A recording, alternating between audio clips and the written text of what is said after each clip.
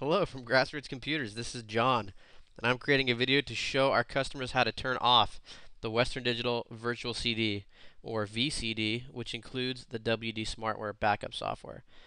We are using a PC loaded with Windows 7 Professional. This will take us about 3 minutes to complete, and I will show you step by step.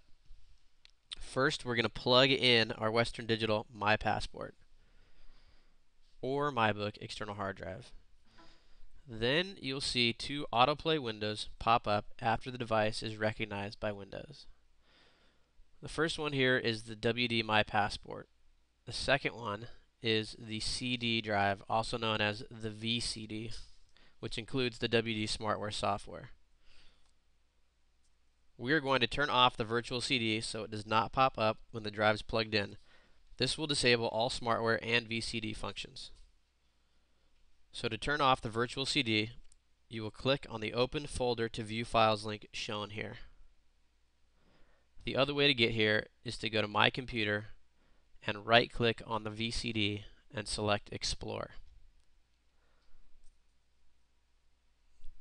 After you're in here, you're going to double-click the Virtual CD Manager zip file. This will bring up the Virtual CD Manager utility, which is going to pull this software up. You'll then click on the Continue button, and if you feel like reading this, you can read it. Otherwise, click Accept.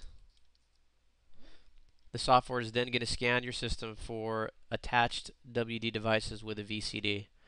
As you see here, MyPassport Essential shows up, and we're going to turn off the VCD by clicking Configure Drive. So the configuration was successful. We're going to click Exit and then unplug the drive and plug the drive back in.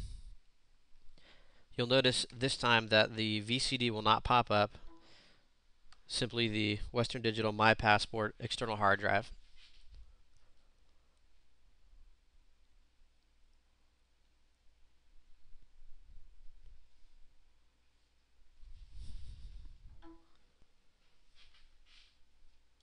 As you see, the MyPassport is available to drag and drop files onto, and the VCD